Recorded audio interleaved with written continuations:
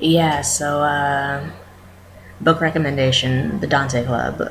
I read it when I was in like my junior year of high school, and it was actually really good. It's like a murder mystery.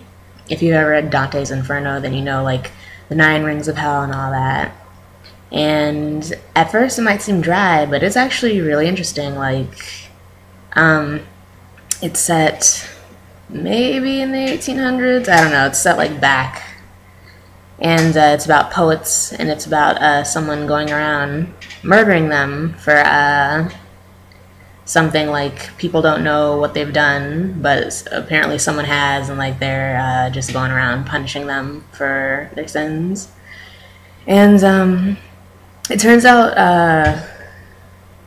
like you can try and guess who it is, but in the end, it kind of comes as a surprise. And yeah, honestly, I think you should buy it. It's an interesting book, and yeah,